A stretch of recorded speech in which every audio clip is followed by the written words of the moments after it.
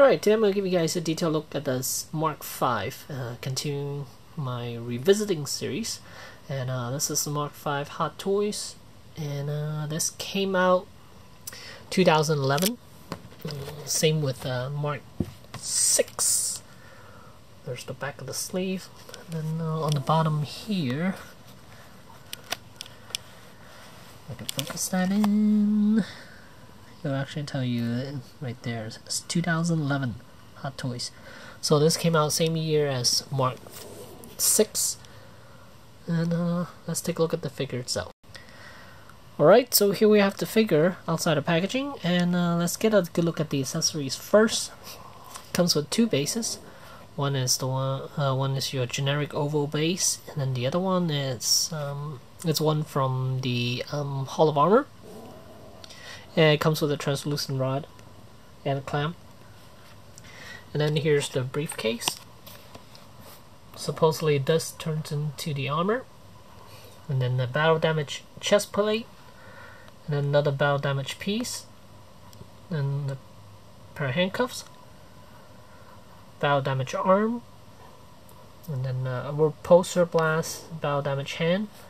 And articulated hands. So let's get a closer look at that battle damage arm. Still holds up for something that came out 7 years ago. And one thing that I didn't like, and is still I still don't like, is this rubber piece covering the elbow joint. Now I have moved this figure a bit before, and I haven't had any issues with it. I mean, this piece of rubber around the elbow hasn't deteriorated or anything like that, so I guess it will still hold without any issues. There's the rest of the arm, and the hand is removable because you want to replace it with the repulsor blast hand.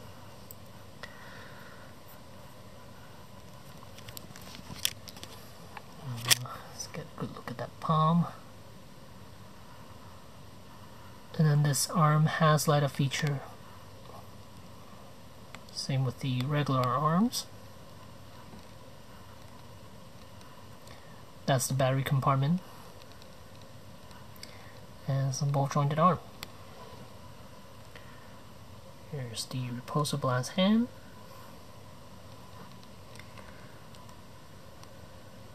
The chest plate. That centerpiece.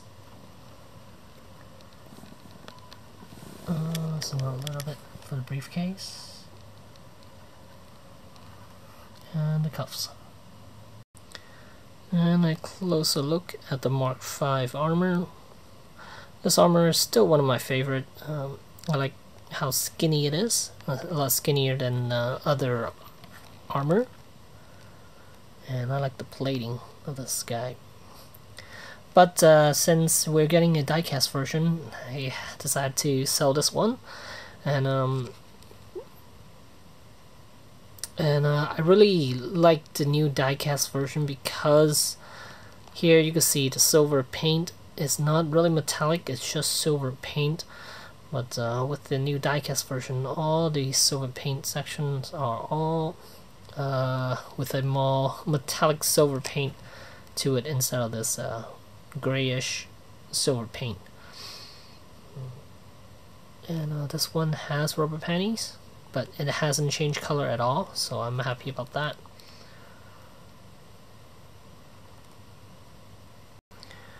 And here's the back side of the armor. And with the new diecast version, there are moving plates with the Mark V armor, especially around the legs section. Like down here, they have moving parts and stuff, but it would have been nice if the diecast version has a bit more moving parts, or even a briefcase that could actually open up. This one is not, you're not able to open this briefcase up, but I would figure the diecast version would at least be something a little bit different. But instead, I think that version, the diecast version, has the same briefcase as this one. And I I'm not 100% sure, but I think it is the same one. I'm not sure yet, because I don't have it in hand yet. I can't tell you, but it would be nice if it could actually open up. Here I took the chest plate off, and you can see all the inner workings. Kind of neat.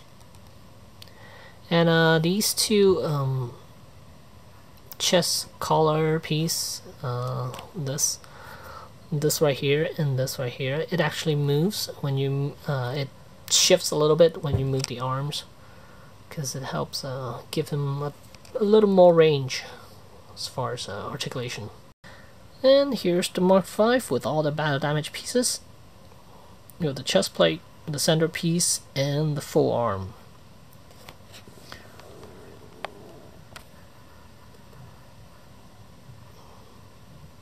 And I think a lot of people back then were wondering whether we'll get a DX version of Mark V, because in the scene he was wearing that driving suit.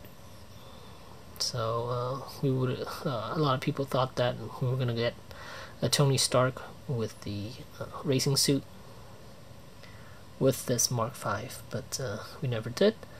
And diecast version, it's the same thing. It's just a figure with battle damage pieces, but paint job's a lot better, and articulation wise is a bit better too, because this one does have a lot of limitation, especially around the hips, because it only has a ball joint. Even though the rubber panty does give a little more range,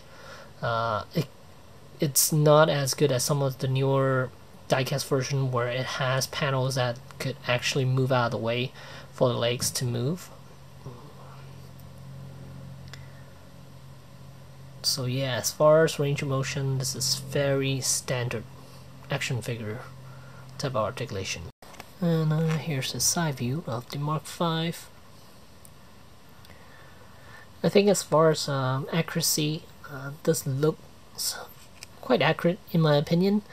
They did a comparison between the two Mark Vs. The Hot Toys did put up a picture with the plastic Mark V and the diecast Mark V, and you could actually see the diecast one. It's a bit taller than the plastic version.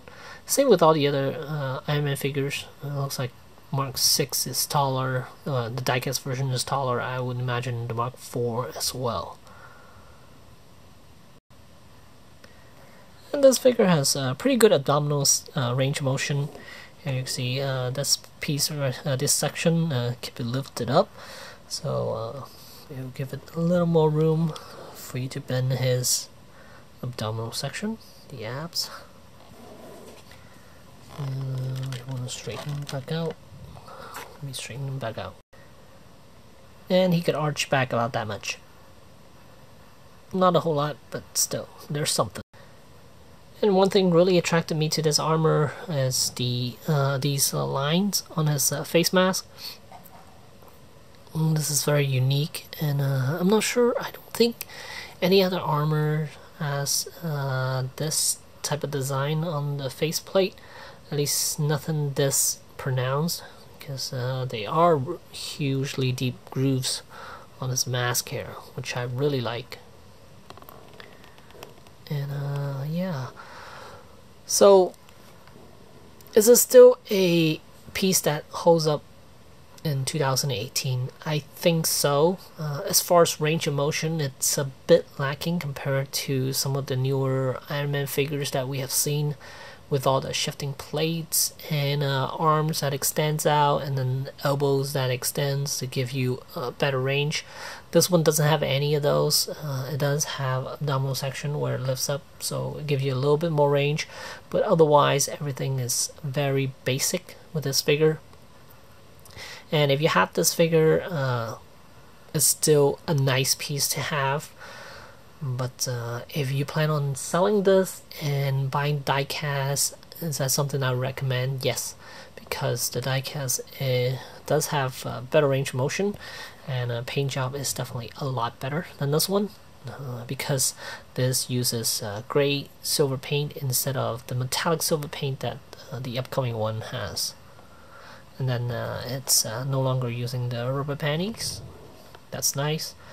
And yeah, so this one does have a lot of accessories though, so I'm very happy about that. And I think the new one has just about as much.